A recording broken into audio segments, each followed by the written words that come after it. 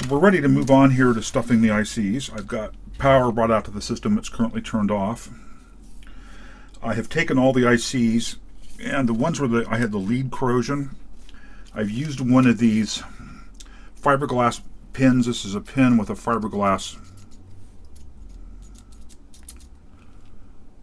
The part sticking out of the pin here is actually fiberglass, and I use that to just kind of scrub as much of the corrosion off the leads, and the leads actually polished up okay. Sufficient enough that I think I'll be able to use all the original parts. So let's see, we have 74 LS, 528s, there should be 3 at U456, which is right there.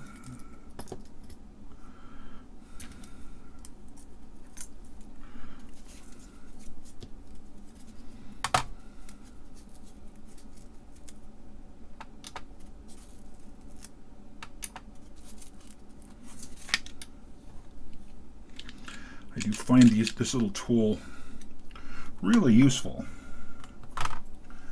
It does a really good job of lining the pins up, taking the new parts where the leads are kind of flayed out,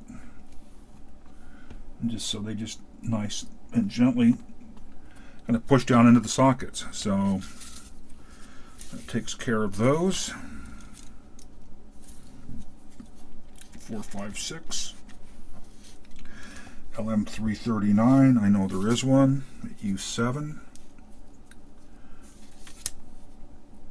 Up here, I need to bring in the leads a little bit.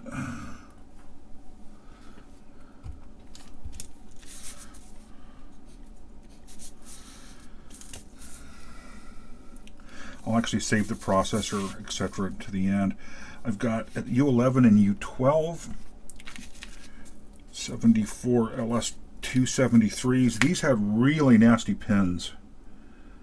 And they cleaned up fairly well. I mean, I'm happy with how they cleaned up. See, I think they cleaned up sufficiently that I'm okay actually putting them in circuit and having some faith that they're going to make decent electrical contact into the sockets and work. So that's U11 and 12.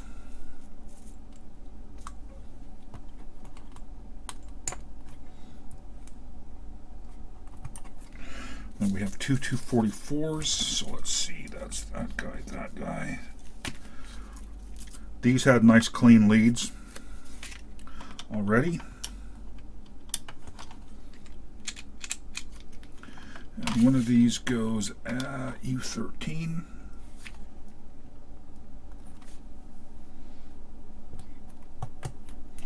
And the other one down here at U48.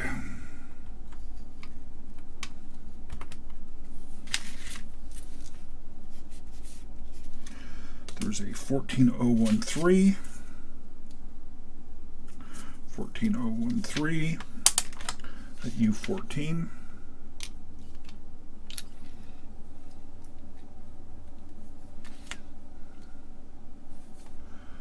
U14, U14 is this guy.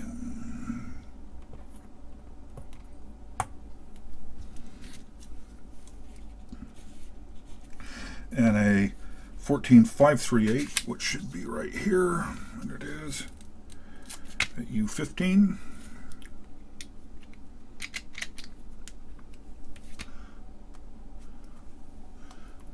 Hopefully you've seen how my spending the time to organize parts and kind of get ahead of things has really helped here.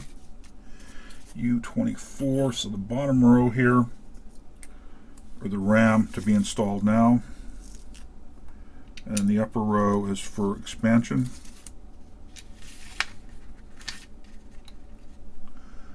These are 2102s. The leads were a little grubby on them.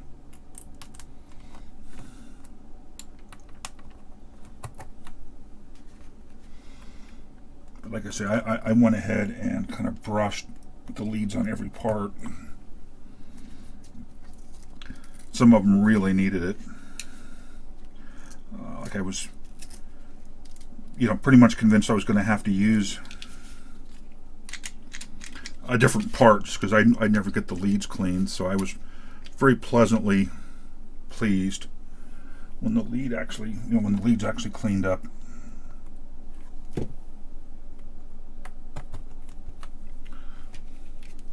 It's kind of a rough spot to get into.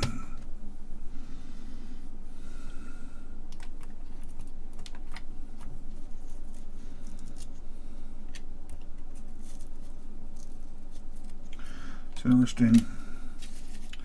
I've got different manufacturers of 2102s here.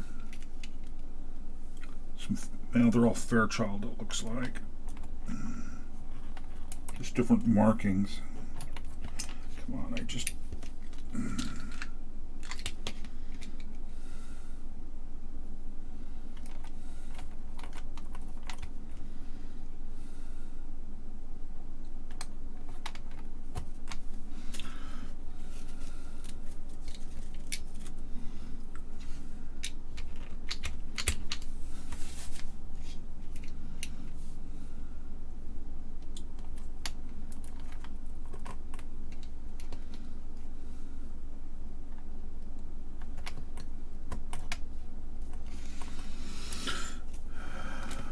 Okay, that's the RAM in place.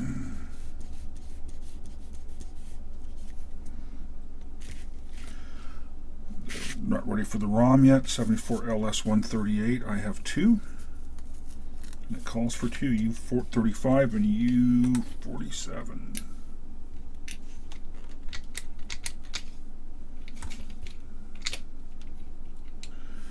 U35.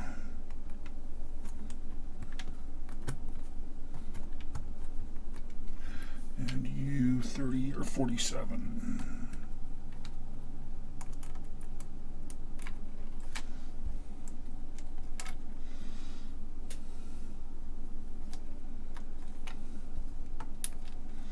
Here we go.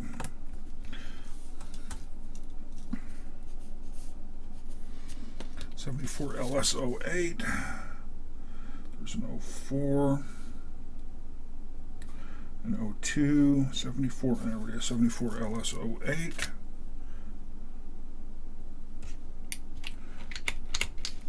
A U36.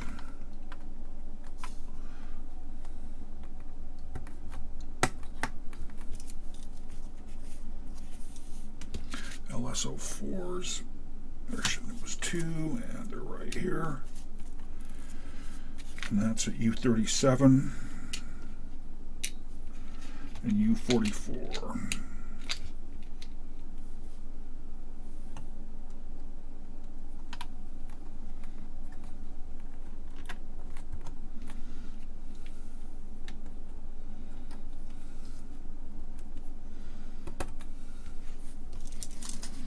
This would have been such an incredibly fun kit to build back in the day. 374LS32s, and I've got them grouped together right here.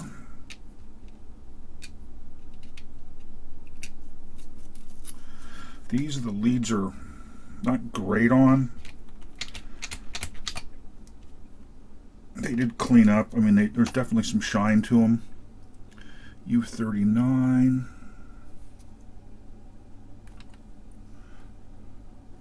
Not nearly as bad as they were. U40. But not great, you know. U40 and U46.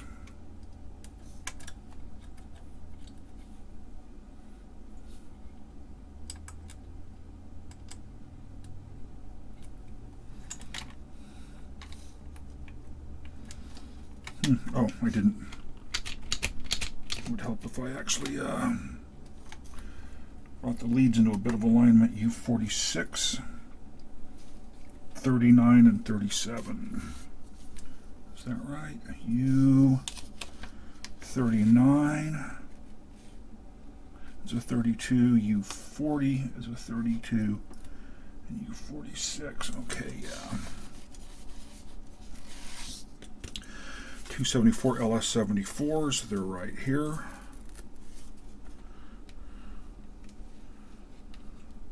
Why does there seem to be some logic that isn't... Well, maybe I'm just crazy. I guess there's 5 open sockets and only 4. I'm confused. So U41. So these are down around the clock. That would make sense. They are flip-flops. U41 and U42.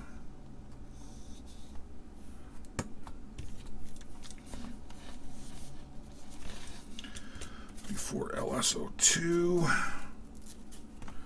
at U45.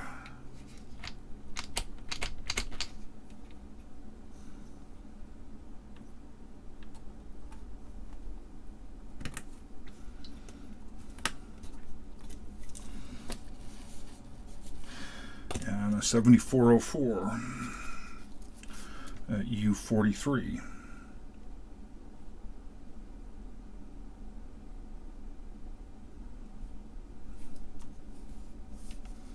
45, 44, 45. Oh, that's R45. That's U43 there. I've got a part in the wrong place. Okay, that's fine. That's why we're doing this. R45, that's U43. U43 is a 7404.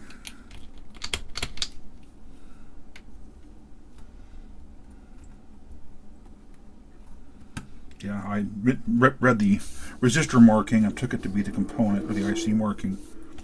So this is a 74 LSO2, and it goes to U45, which is right there. So the question becomes, U38 doesn't have a component in it. Why doesn't it?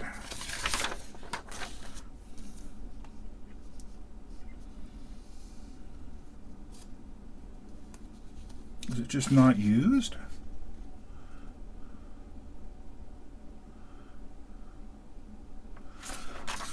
So I haven't inspected the pins yet on these guys. I'm hoping they're not corroded. These are in these little chip carriers. So there is the CTC. That is a gorgeous part. It's the Z80 CTC. Actually, before I commit these, I want to apply power here at this stage. Why has that already got a bent lead on it? I want to apply power at this point and just make sure the supply doesn't like crowbar or... So let's see, supply 3. Current limit set at 100 milliamps. It did crowbar. Of course, as soon as I turned the video off, I remembered how to set the current clamp. So the board looks like in this state it's drawing 380 milliamps. I'm going to power it up. 5 volts, 380 milliamps. That's what we should measure here. At least 5 volts. Let me get a ground reference again.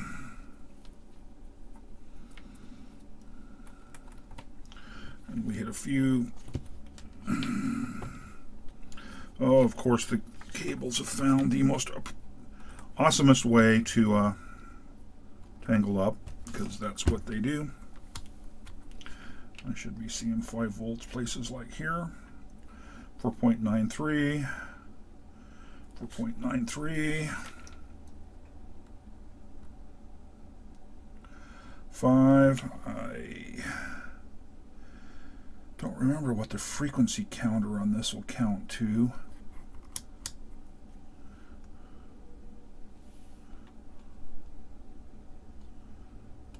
See if I can see anything.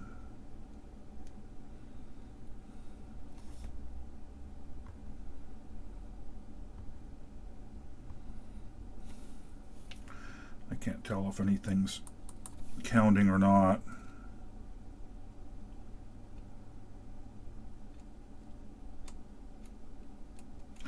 I would expect that oscillator to be running. Maybe it is, maybe it isn't. Well, let's turn power off.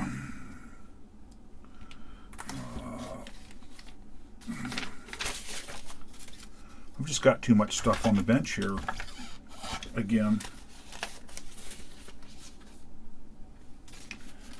I think some of these tools need to get moved. Too many projects going on in parallel. The result in tools everywhere. There should be, this is what I'm looking for right here. 7-segment displays.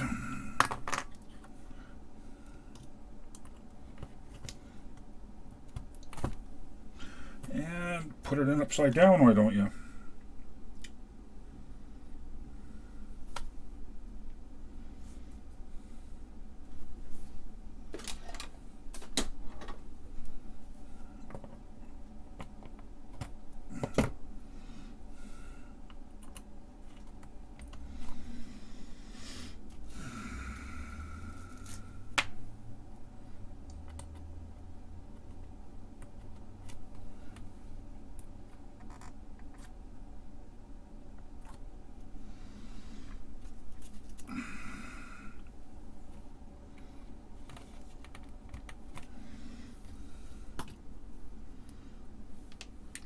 Those leads are not great.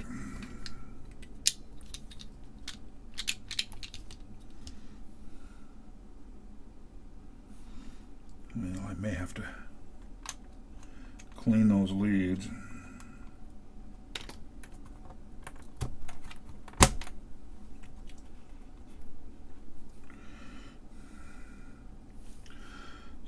PIO, those leads look absolutely brand new and fantastic.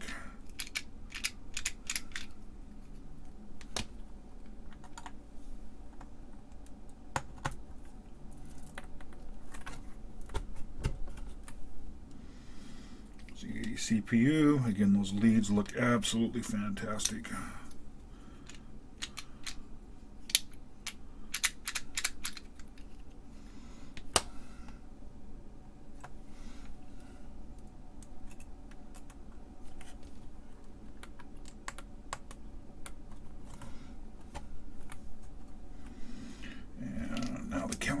Clock again, which is this gorgeous purple package here.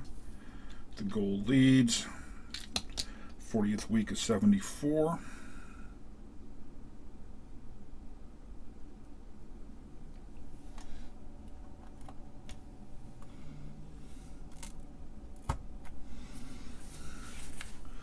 We need to be to the monitor. We need to be to read.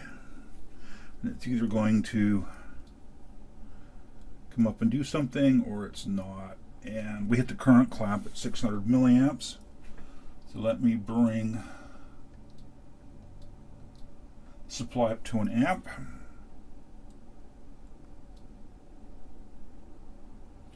Let's draw 930 milliamps. Let's see, do I need to manually reset to get things started? So obviously we have an issue.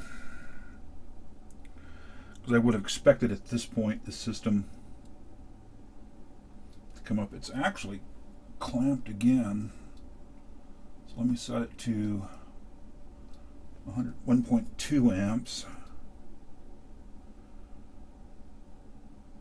Yeah, it's settling out right below an amp. So U38 missing could be the issue here.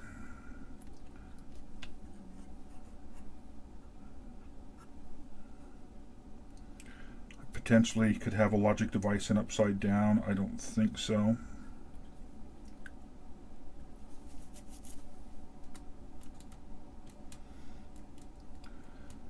So really at this point it's going to be dig out the logic probe, see if there's any activity on anything, and so I guess that's what we're going to have to do next here. Not surprised, honestly, it didn't come up at this point. Could be that the ROM leads are just too oxidized.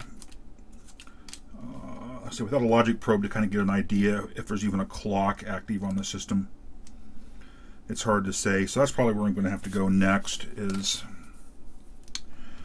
logic probe and start to look at signals on the board. So we'll pick up and do that in a future video.